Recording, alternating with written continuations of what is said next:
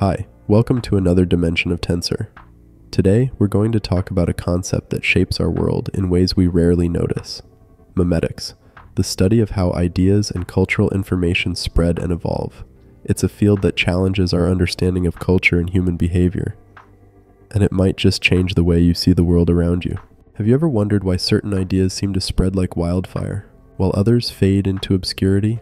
Or why some cultural trends take off and become global phenomena, while others remain niche interests? The answer might lie in the world of memetics. The term meme was coined by evolutionary biologist Richard Dawkins in his 1976 book, The Selfish Gene. But this wasn't just about internet jokes. Dawkins proposed something far more profound, that just as genes are the basic units of biological evolution, memes are the basic units of cultural evolution. But what exactly is a meme? It's any unit of cultural information that can be transmitted from one mind to another.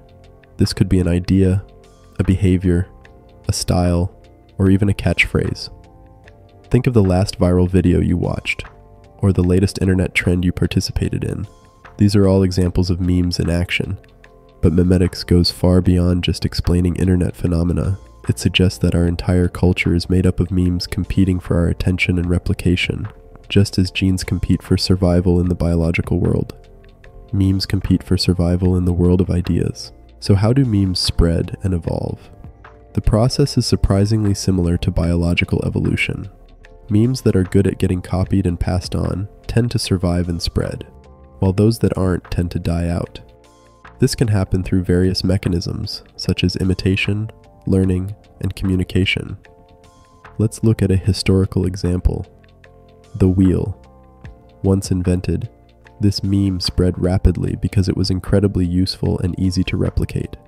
People who saw wheels in action quickly understood their value and copied the idea, spreading it far and wide. Over time, the wheel meme evolved, with different cultures and individuals adding their own variations and improvements. But here's where things get really interesting. Memetics suggests that memes don't just passively spread, they actively shape our behavior to ensure their own replication. In other words, memes use us as their hosts, much like viruses use cells to replicate. This idea might seem a bit unsettling at first. Are we just passive vessels for the spread of ideas? Not quite. We still have agency in choosing which memes to adopt and spread. But memetics does challenge our notion of where ideas come from and how they spread. Consider fashion trends, for instance. When you choose to wear a certain style of clothing, are you making a completely independent choice? Or are you being influenced by a successful fashion meme that has evolved to be particularly appealing and spreadable? Memetics also offers fascinating insights into more complex systems of ideas.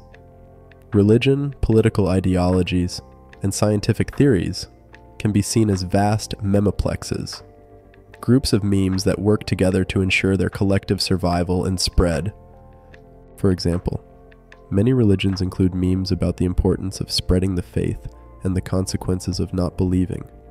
These memes work together to ensure the religion continues to be passed on through generations. But memetics isn't without its critics.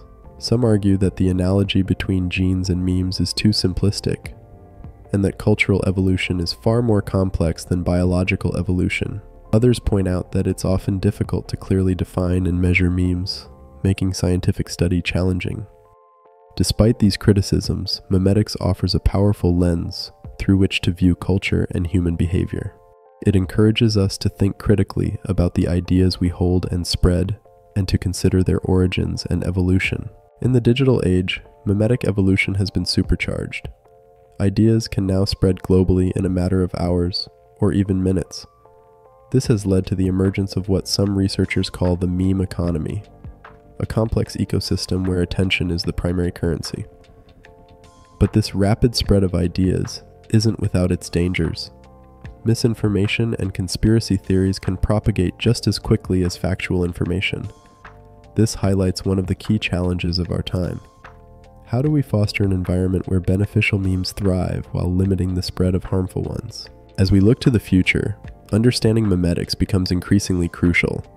In a world where artificial intelligence is becoming more prevalent, we need to consider how AI might interact with and potentially shape memetic evolution. Could AI systems become carriers of memes, Might they even create new memes of their own? So in the end, Memetics reminds us that we are not just passive consumers of culture, but active participants in its creation and evolution. Our choices about which ideas to adopt and spread have real consequences, shaping the cultural landscape for generations to come. As we navigate this sea of memes, perhaps the most important question we can ask ourselves is this: which memes are we choosing to spread, and why? The answer to that question might just reveal more about ourselves and our world than we ever imagined. This has been Tensor. Don't forget to subscribe for more videos on the complex interplay between technology, culture, and human behavior. Thanks for watching, and until next time, keep questioning, keep exploring, and keep evolving.